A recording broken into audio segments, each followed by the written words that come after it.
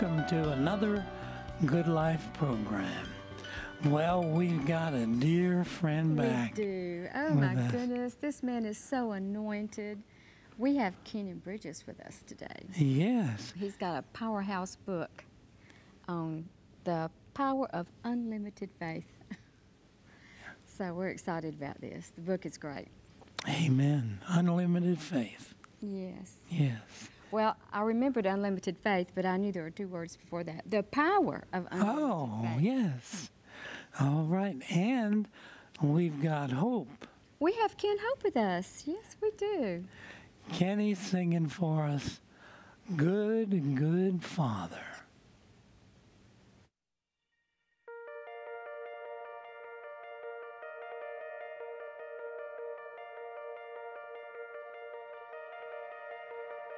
I've heard 1,000 stories of what they think you're like, but I've heard the tender whisper of love in the dead of night, and you tell me that you're pleased and that I'm never alone. You're a good, good father. It's who you are. It's who you are. It's who you are. And I'm loved by you. It's who I am. It's who I am. It's who I am.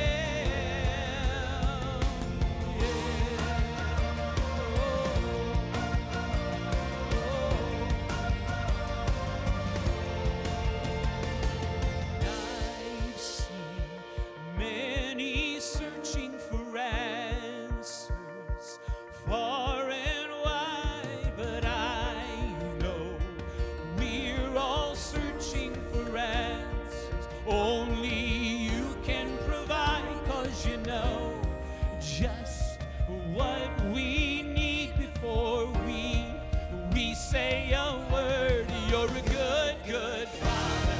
It's who you are. It's who you are. It's who you are. And I'm loved by you. It's who I am. It's who I am. It's who I am. You're a good, good father. Yeah. And I'm loved by you. You are perfect in all of your ways. You are perfect in all of your ways. You are perfect in all of your ways to us. You're a good, good father. It's who you are. It's who you are. It's who you are. And I'm loved by you. It's who I am. It's who I am. It's who I am. You're a good, good father. It's who you are. It's who you are. It's who you are. And I'm loved by you. It's who I am. It's who I am. It's who I am. You are perfect in all of your ways. You are perfect in all of your ways. You are perfect in all of your ways to us. You're a good, good father. It's who you are. It's who you are. It's who you are.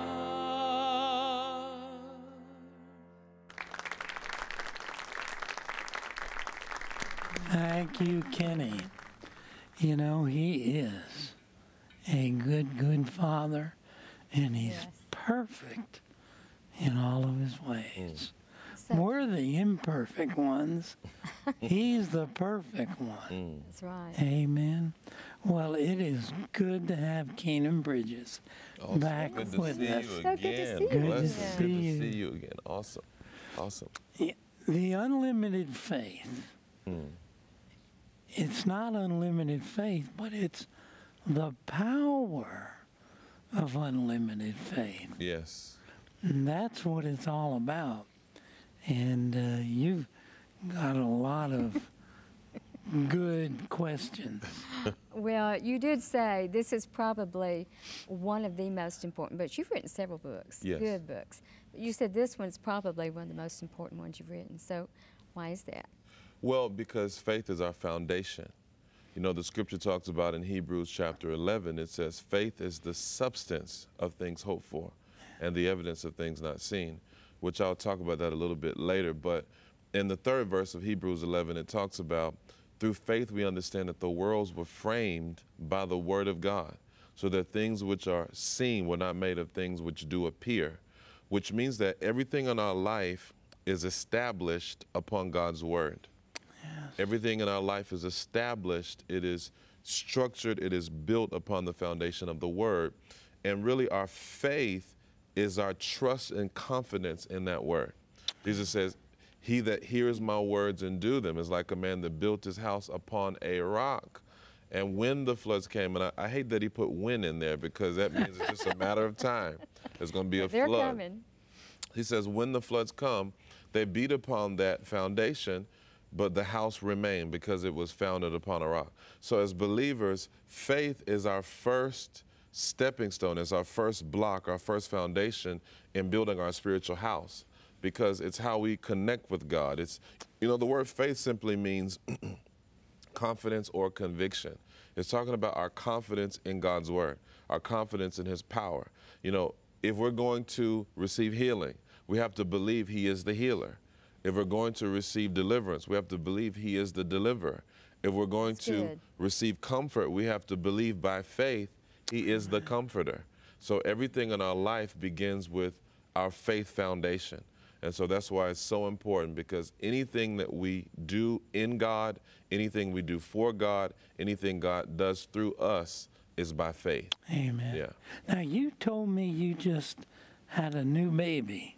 I did. Well, you didn't, Well, but your wife did. Well, technically I did too, because me and my wife are one. So, Yes. you know, that's the technicality that I get away with. That's right. I know you're going to teach your children the Word of God. And Amen. you taught me something that I just never even contemplated. And that is, when that baby is born, comes forth, he is everything he's going to be. That's right. In a miniature size. That's and a right. miniature person. That's right. You know, a lot of people don't know. Do you know that your eyes, your eyeballs, are the same size than when you were born? Really? Your eyeballs are the same size they were when you were born. Now, your head was a little bit smaller. You know, your sockets may have been a little bit smaller, but your eyes were the exact same size as when you were born. So I tell people all the time, our faith is like a muscle. Jesus said, if you have faith as of a grain of mustard seed, you shall speak to this sycamore tree that will be uprooted and cast into the sea. Well, if you think about a mustard seed, we were talking back in the green room, you know, mustard seed is almost the size of a grain of sand. It's very small. But Jesus also said that the kingdom of God is like a man who sowed a mustard seed into the ground. And when he sowed that seed into the ground, it became a great tree. Why? Because the ingredients for the harvest is in the seed. And so when a seed is sown, everything that seed will be is already written in the DNA of that seed. The same way in our faith, everything that we need to do for God, everything God has promised us is in the Word, and it's in the seed of faith inside of us. And we have to unlock that seed. We have to take the limits off of that seed. We have to exercise our faith. Just like, you know, we were talking in the back, a baby doesn't go for a 6-month checkup and get an upgrade on a new set of ears or a new skeletal system. Everything that they have is there. They have to exercise it. They have to grow it. They have to put it to use, and it becomes stronger and stronger and stronger. So the same way, that's the same way with the life of faith. It begins to develop as we act on the Word of God, as we meditate on the Word of God, as we confess the Word of God. Our faith gets stronger and stronger and stronger, and we see more and more miraculous things in our lives. Amen. That's what I was going to ask you. Talk about the word too, because those two are synonymous. I mean, you can't have one without the other. You can't. And you really lay a good foundation in this book Yeah. with the word in the first chapter and faith in the second. We talk about faith in the first chapter too. Yeah. But those two together, and you talk about the way God created with words. Talk about our words. You know, words are so powerful. God created the physical universe through the spoken word. We see in Genesis 1, God said, let there be light. You know, literally, light in me be. And when he spoke it, the physical world was brought into manifestation. In John chapter 1, it talks about, in the beginning was the Word, and the Word was with God, and the Word was God. All things were made by him, and without him, was not anything made that was made. So the Word of God is the power source for everything supernatural in our lives. The relationship between the Word and faith is that the Word of God is the foundation of our faith. The scripture says faith comes by hearing, and hearing by the Word of God. Now, it's very powerful kind of relationship. The word for word there is the Greek word rhema. In other words, faith comes by hearing, and hearing by the rhema of God. What is the rhema? Yeah. That's what Jesus talked about in Luke chapter 4. You remember he was in the wilderness being tempted by the enemy, and he was hungry, and Satan said, if you be the Son of God, turn that stone into some biscuits. Now, I know it said bread, but because I'm from the South, I interpret that as biscuits and gravy. So he said, turn that bread into some biscuits, and Jesus says, man shall not live by bread alone, but by every rhema that proceeds out of the mouth of God. And that's in Matthew 4:4 It's and also Luke 4:4. 4:4 and Luke 4:4. Because God has been speaking 4:4 to me. Wow, that's He did awesome. a friend, but he has me too. That's I awesome. see 4:4 everywhere. Amen. Glory You know, I to had a God. friend that saw 4:4 everywhere, and I go, well, show me how that happens. She said, well, look at that sign right there. We were going down the road. And then about 2 or 3 years later, it started happening to me, 4:4 everywhere. I'd look at the clock, There may be 10:44. something about that rhema we need to catch Yeah, up of there. and so then I felt like the Holy Spirit quickened Matthew 4:4 to me and Luke 4:4. I went, wow. Yep. Man shall not live by bread alone, but every word that proceedeth out of the mouth of God. Yeah. And that's the word of God. That's the word. And we call that the living word. That's what rhema means. In other words, I can read principles and precepts in the Bible, but that alone doesn't bring the transformation that I need in my life. The word has to become alive on the inside of me. It has to be living and active on the inside of me. In other words, God's word is pregnant. Paul talks about it in Romans chapter 1. He says, I'm not ashamed of the gospel of Christ, for it is the power of God that brings salvation, the dunamis, the miracle-working power of God. So the word of God is pregnant with God's miracle-working power, but we have to get the word inside of us through meditation and allow that word to begin to flourish and produce on the inside of us. This is what God is talking about. You know, I was in Israel last year, and we went to a place called Caesarea Philippi. Now, if you've heard of Caesarea Philippi, this is where Jesus had his discourse with his disciples, and he asked them the profound question that we see in Matthew 16, who do men say that I am? And I want to say this to somebody because this is so important. You have to have a revelation of who he is for yourself. Amen. Every one of us have to have that moment, a who do men say that I am moment. And Jesus turns to them at Caesarea Philippi, where it was known for what they called the Pan. There were many gods and goddesses being venerated in this place. It was a pagan, really, sanctuary. And Jesus says, who do men say that I am? And then he turns to his disciples. He says, now who do you say that I am? And Peter said, surely or truly thou art the Christ, the anointed one, and his anointing, and the Son of the living God. And Jesus says, flesh and blood did not reveal this to you, but my Father which is in heaven.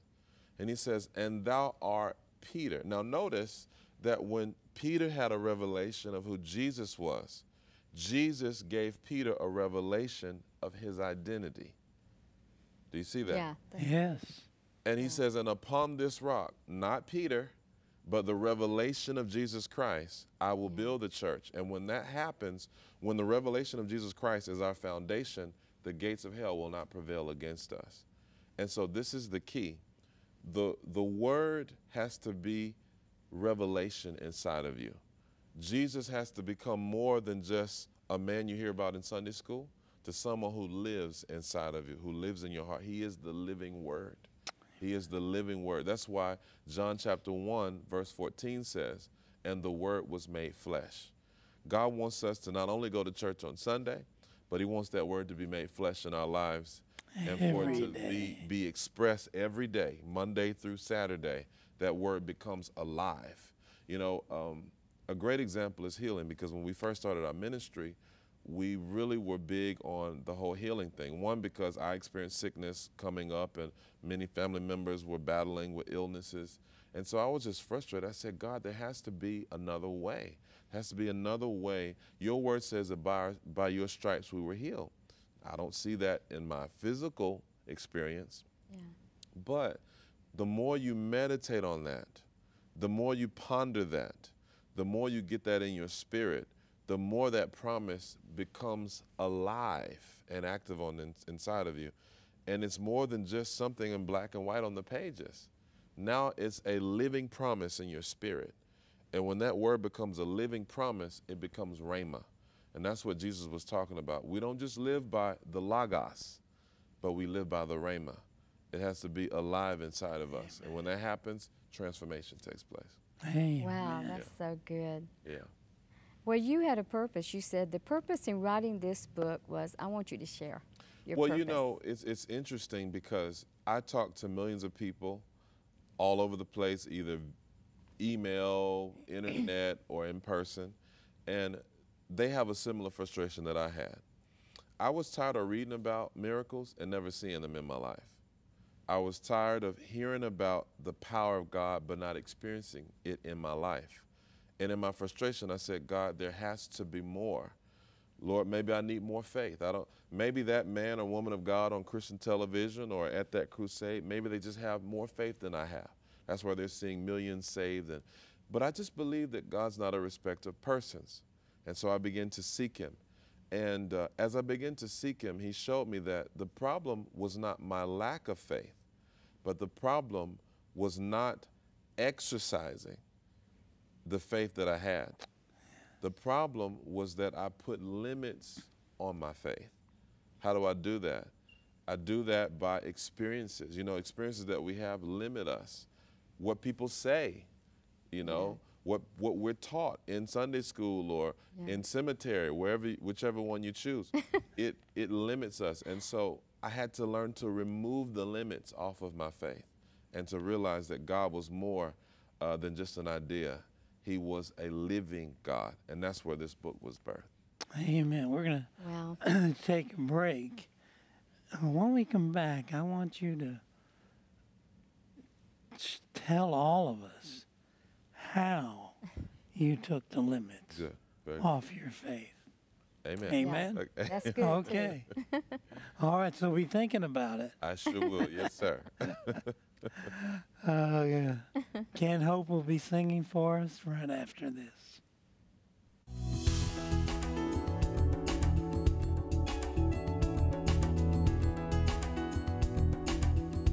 For more information on Pastor Kynan Bridges and to order his books, please visit www.kynanbridges.com.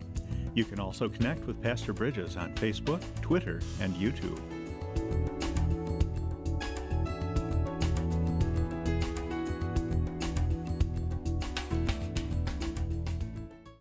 When they saw the courage of Peter and John and realized that they were unschooled, ordinary men, they were astonished and they took note that these men had been with Jesus. And just like Peter and John, you might not by the world's standards be anyone of value, but that does not stop Christ. In those times when you feel the least qualified, that's when people know that it's not through your strength, but only through Christ in you. Will you be like Peter and John and have the courage to be the difference that we so desperately seek in this world?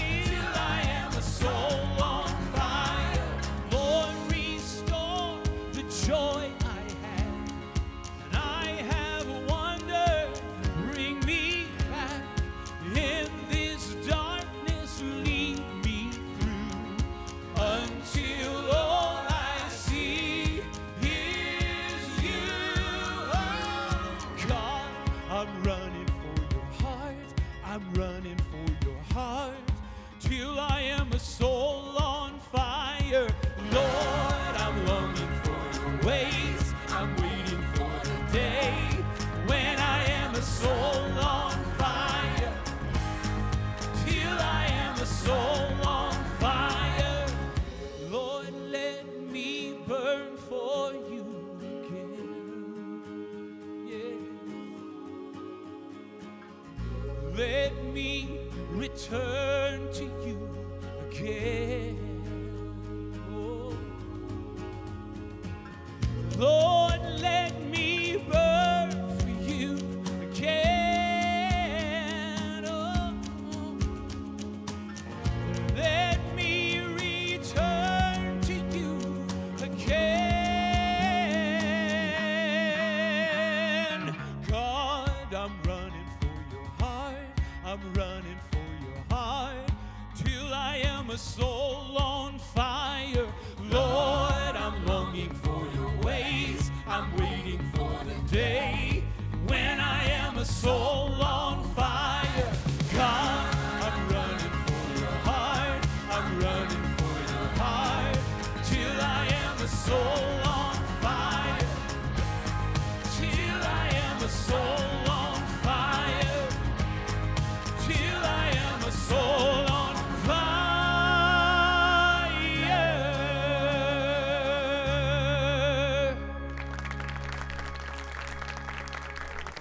I love that song. Thank you, Kenny. Soul Great on song. fire. And you know it can happen to you before this program's over. That's right. He'll set you on fire. Yes, Lord. And Kynan Bridges was just telling us about how in a moment, in the twinkling of an eye, he got out of depression. Now, I want to know how that happened. You know, And you were lonely. I was very lonely and, you know, last born.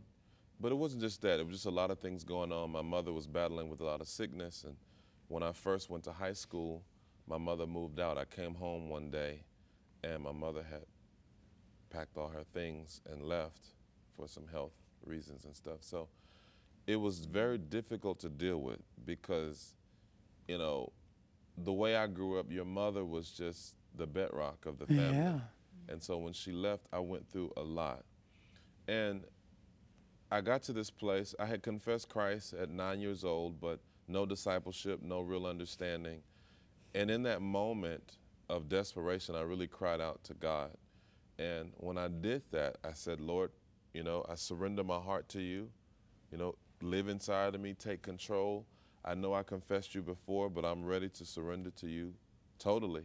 And when I did that, something just lifted off of me. And it was very tangible. It wasn't just in my head. When I would go back to school, people noticed it. They said, there's something different about you. And I didn't realize it at the time, but the Holy Spirit had delivered me from that spirit of loneliness and depression. And you said it was chronic depression. Yeah, it was strong. It was very strong. Yeah. And I want to say this because this is so important. It was the late John Wesley who said that the same faith for salvation is the same faith for miracles. It's not a different faith. You know, a lot of Christians believe that they need to go to the faith factory and they need to do, you know, do different packages. Oh, I have the salvation package and now I need the healing package, or now I need the deliverance package. No, when you receive Christ inside of you, that same faith to receive him, and really the miracle of salvation, is the same faith that we use for every miraculous manifestation in our lives. It's not a different faith. Now, why is that important? Because when you recognize that you already exercised faith for the greatest miracle in the universe, which is the miracle of salvation, which means that healing's not a problem. Deliverance not a problem, because you already have the faith that you needed to receive the greatest miracle you could ever receive, which is the Lord Jesus into your heart. And so I didn't understand that what actually took place was a miracle. That when I received the miracle of salvation, I also received the miracle of deliverance from depression. And so it's very, very powerful. And, you know, people ask, is God really unlimited? Can God really do anything? And I would ask our viewers today, can he really do anything? I mean, we say it all the time, God can do anything. I know God can do anything, but do we really believe that? And I believe we're entering into a season in the body of Christ where not only we're going to need to believe this, we're going to have to believe this. Yeah. Because the times we're coming into, it's time for the church to begin to tap into the power of God like never before. Miracles are not going to be cute anymore. They're going to be absolutely necessary to sustain the body of Christ. Yes. And I even foresee the miracles of the Bible. Jesus said in John 14:12, he says, the works that I do, he that believes on me, you shall do also and greater. You know, we haven't even gotten to the works, let alone the greater. And so it's time for the church to begin to see the power of God in operation in our lives. Yeah, Amen. that's good. Taking the limits off. Yep, taking the limits off. So what is expectation, the law of expectation? You know, I'm often reminded of the woman with the issue of blood. And it's funny because expectation simply means a confident outlook or confident anticipation of something good happening. You know, another way of looking at it is hope. When we hope for something in the future, something good happening. Well, we read the account of the woman with the issue of blood, and the Bible says that she said within herself, if I may but touch the hem of his garment, I will be made whole.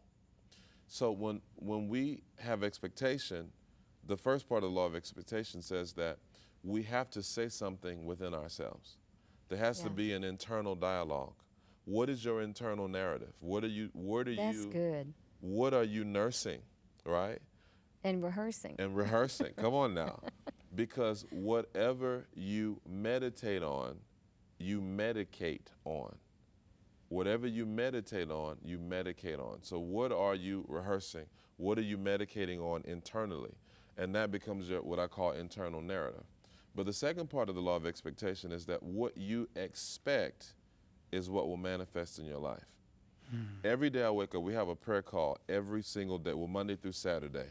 And almost every time we do this prayer call, I say something good is going to happen to you today.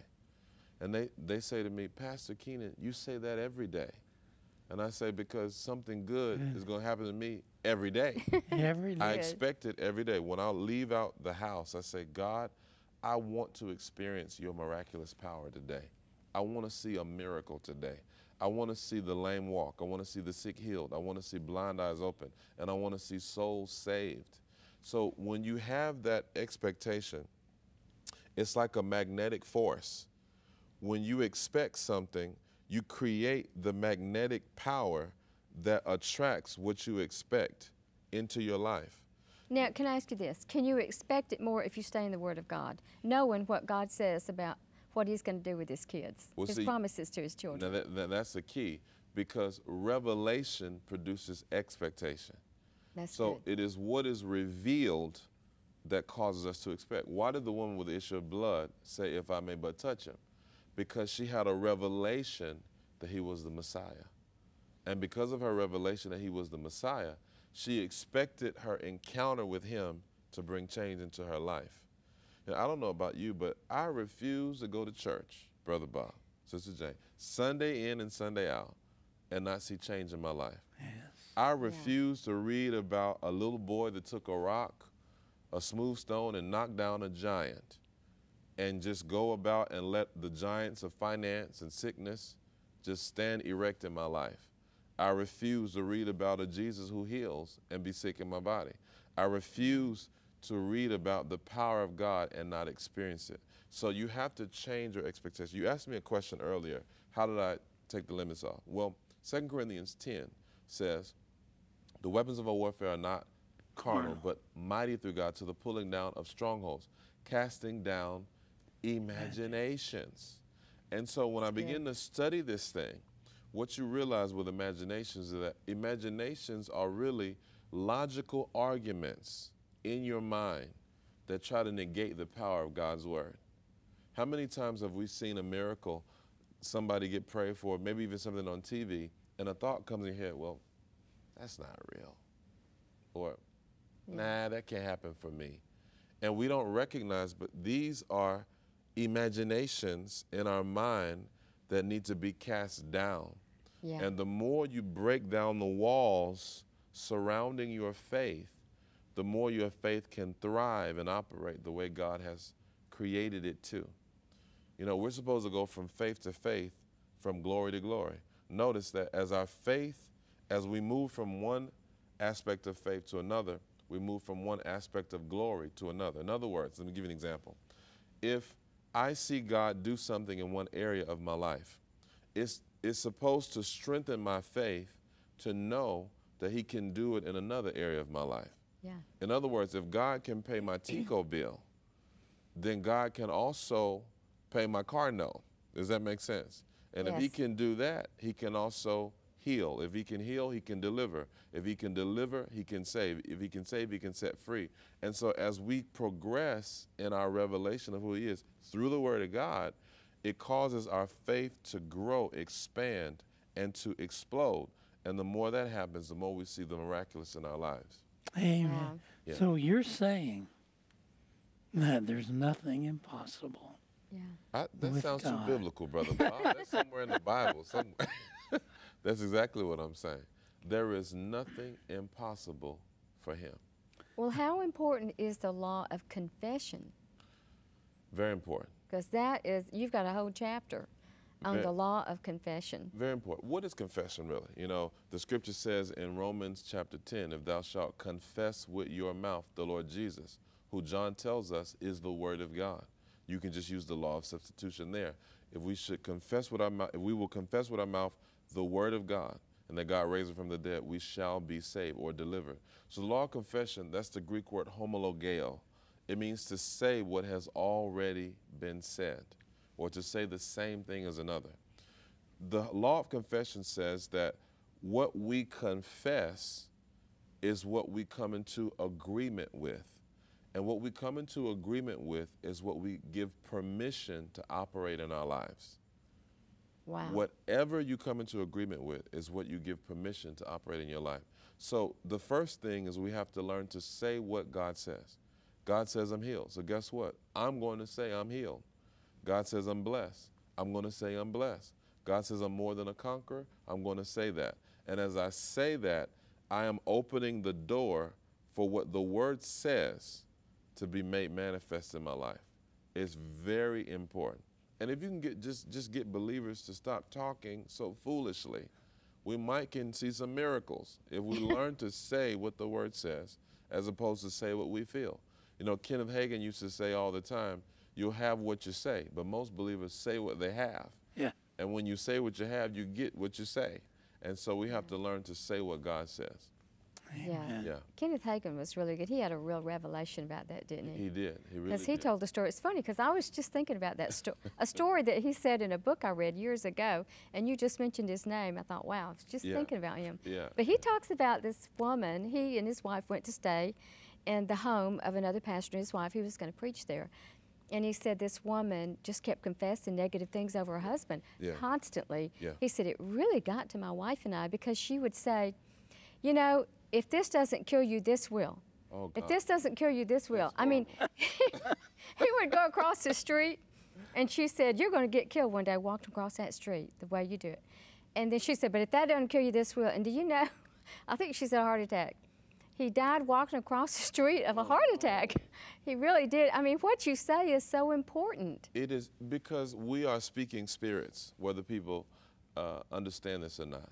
You know, a lot of people have a problem with this thing. They say, well, that's new age if you talk about confession and all that stuff. No.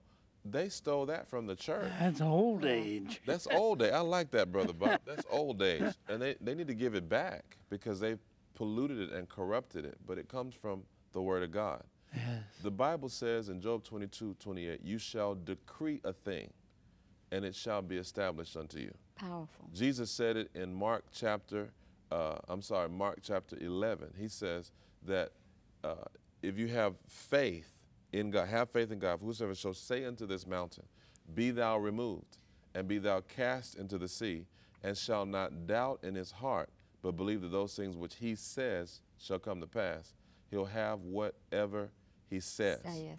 Do you know that many believers are building mountains in their life instead of removing them? Yeah. How do they build them? Because they're constantly affirming what they feel. They're constantly affirming what the enemy is doing. You know, I spoke with a lady one time, and she says, you know, my child is just horrible. She's the worst child on the face of the earth. I thought to myself, I know why. For goodness sakes, lady. You're speaking this over her over and over again. You know, I had a growth on my leg one time, and it was just, you know, the first thing that happens when you see something, the little doctors and neurologists in your head start diagnosing things. And I said, oh, that's probably this. And God said, hush and say what I say. And I said, you know what? I curse you by the roots. You are dried up. You're like that mountain in Mark 11. And I speak to you, and I declare that you are removed. Well, guess what? It withered and died. That's the power of the Word of God. Now, I had a similar situation years ago. I had a big growth come up right here, and I'd try to cover it with my bangs, and it kept growing and growing. And so one day I just looked at it, and I said, in the name of Jesus, I curse you from your source, from your root. And I couldn't believe you said those exact words. I said, this is what you're going to do. You know, I could only see it by looking in the mirror, so I'd talk to it. And I'd say, this is what you're going to do. You're going to dry up, you're going to wither up, you're going to leave my body. That's right. 3 months later, every day I said it. Every day when I brushed my teeth. Twice a day I'd say it. And I'd say, then it got to the point where I'd say, what are you still doing there? I told you you were a defeated foe. Come on now. Jesus defeated you at the cross. Good. Now this is what you're going to do. And then after that, after 3 months, about 3 weeks later, it was, you know, because I kept saying, you're going to dry up. And then one day I flicked it and half of it went off. And then I was so excited, I said, now the rest of you is not staying, you're leaving too. So the next day I flicked the rest of it off, and there was a big red place. I said, and no marks, no marks. You'll never know, and nobody will ever know there was a place there. And then the redness went away, and it was gone. Awesome. And it happened a second time. Praise My daughter saw something else. She said, Mom, you need to go to the dermatologist. And at first I said, yeah, I do. And then the Lord reminded me. He said, did you forget what happened with that first one? I said, oh, that's right. So I started speaking to that. But I didn't have to wait 3 months and then 3 weeks. That one was gone in 3 days. That's right.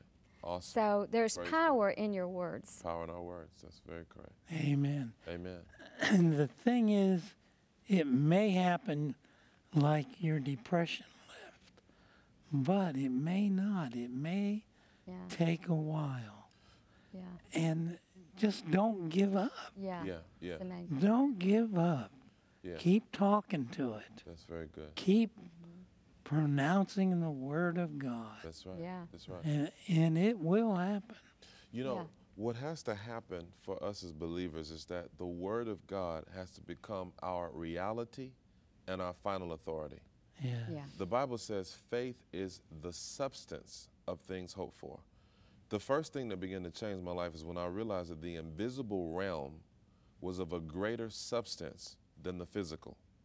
Now, I know we don't live like that, but the heavenly realm created the natural realm.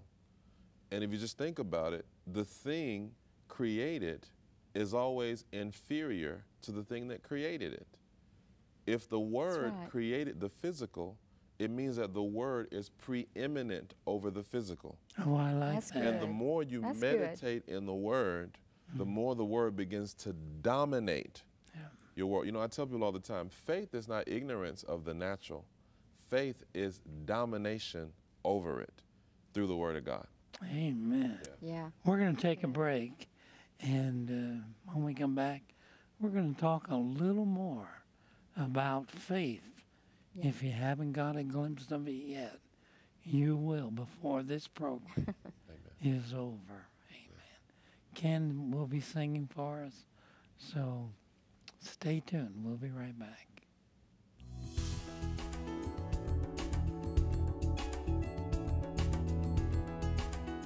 Hello, I am Terry Tripp, and this is Empower Minute.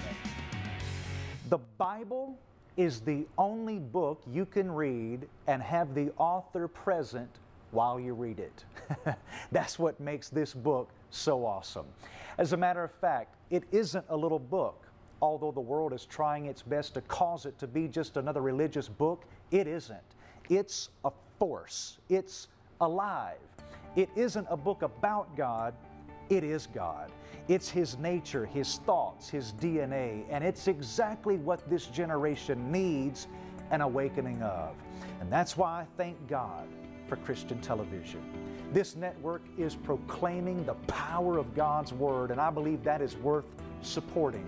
Would you do that right now? Support them financially. Help them proclaim God's Word to this world.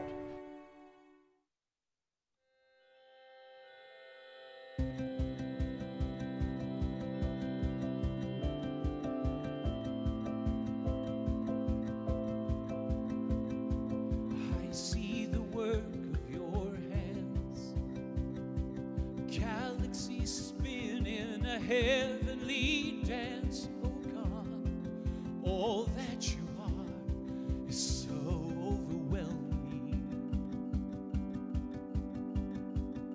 And I hear the sound of your voice. All at once it's a gentle and thundering noise. Oh God, all that you are is so overwhelming. I delight myself in you, captivated by your beauty. I'm overwhelmed by you. God, I run into your arms, unashamed because of mercy. I'm overwhelmed by you. Oh.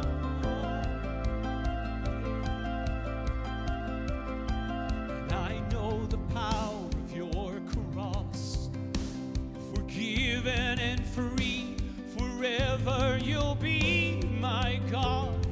And all that you've done is so overwhelming.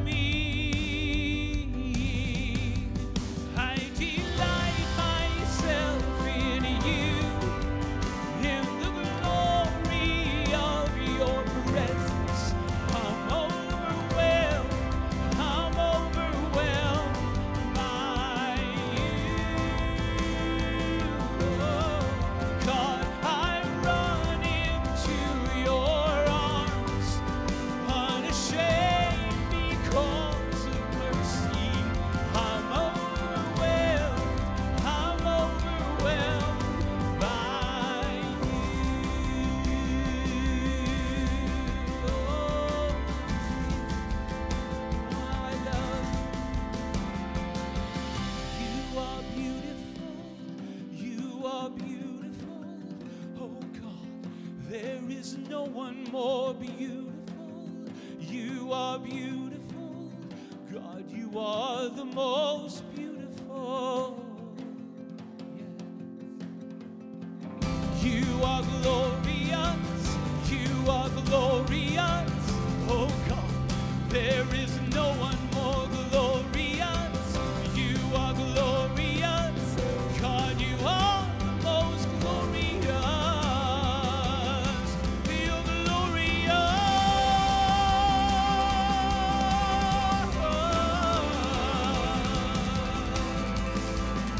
You're glorious.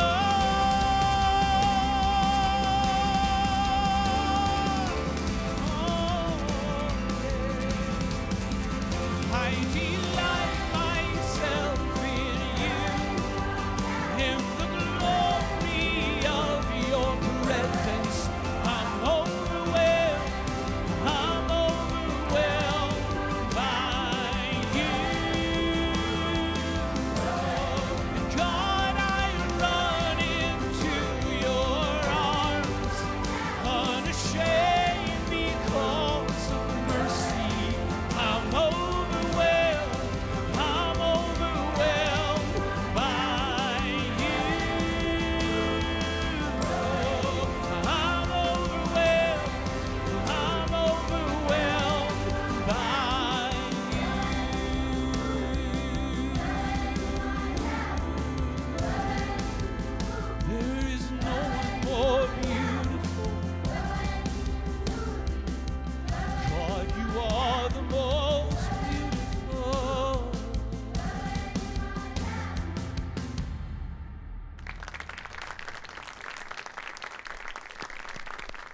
Thank you, Kenny.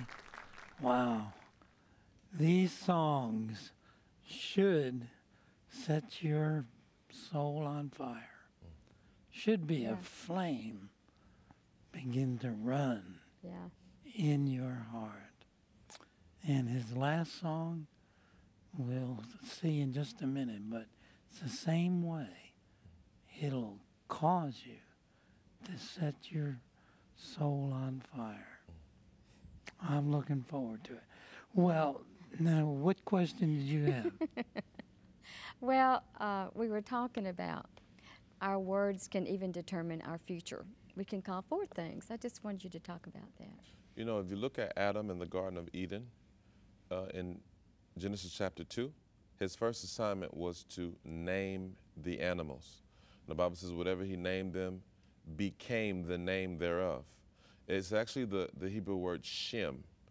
And when the Bible deals with name, it doesn't just deal with, you know, a cute little title for an animal, or you're a giraffe or zebra, but it's talking about purpose, destiny, identity. So Adam, as a created being filled with the Spirit of God, began to speak to those creatures in the garden, and they took form and shape in a spiritual sense into what they were intended to be. In the same way, we as believers, we shape our world through the words that we speak. You know, the Bible says, God who quickens the dead and calls those things that be not as though they were. Powerful. I never forget, I was fasting one day, and we were going through a lot in our church. And it was just like a lot of chaos and stuff going on. So I fasted for 3 days.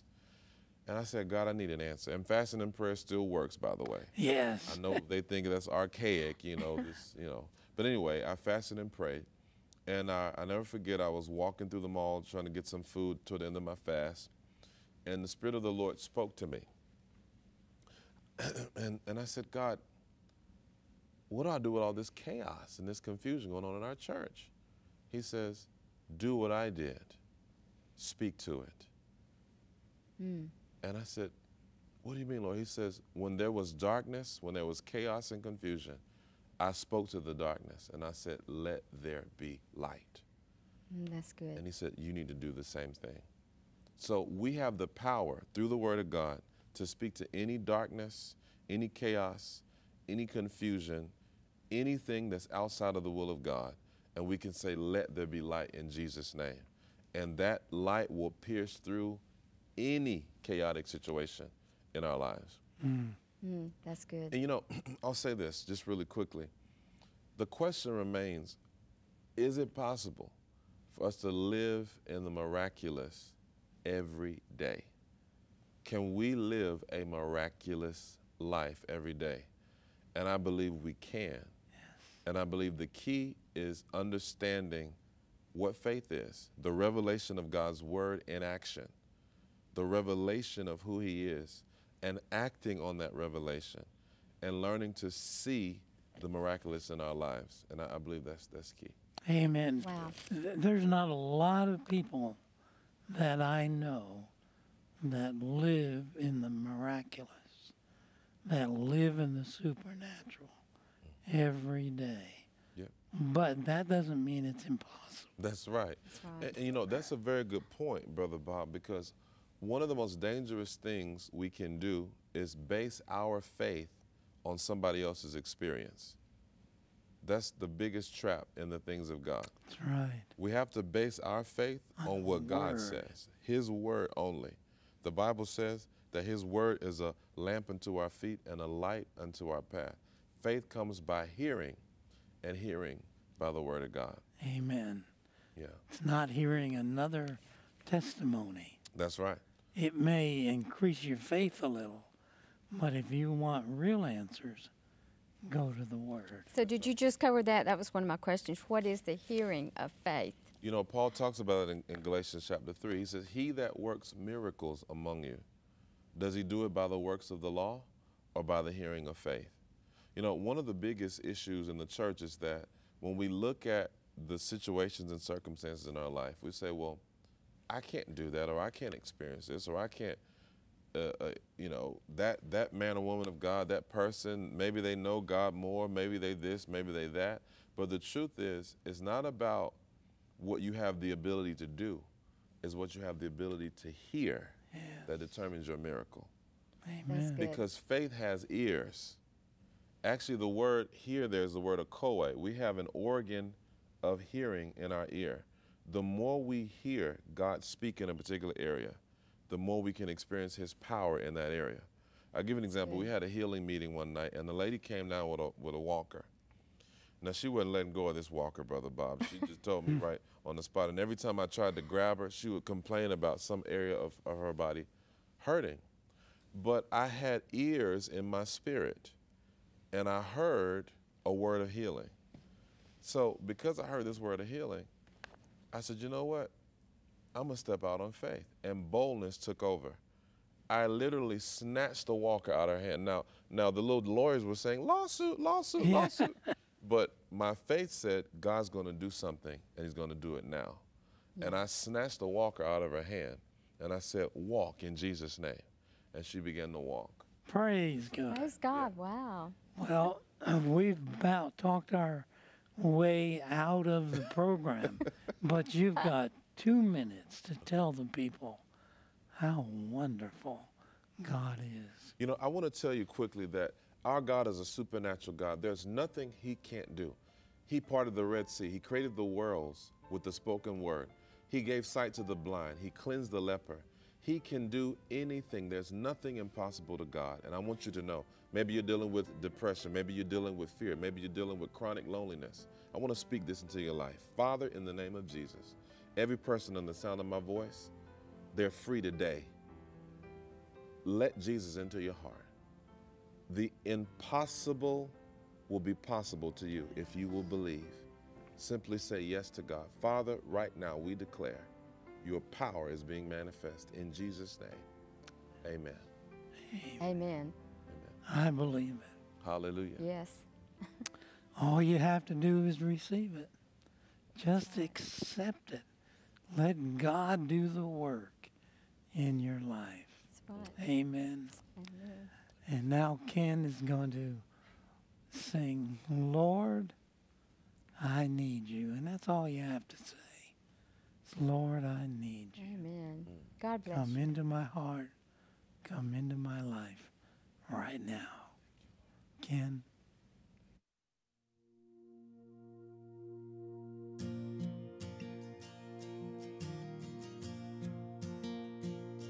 Lord, I come, I confess, bowing here, I find my rest. Without you, I fall apart. You're the one that guides my heart.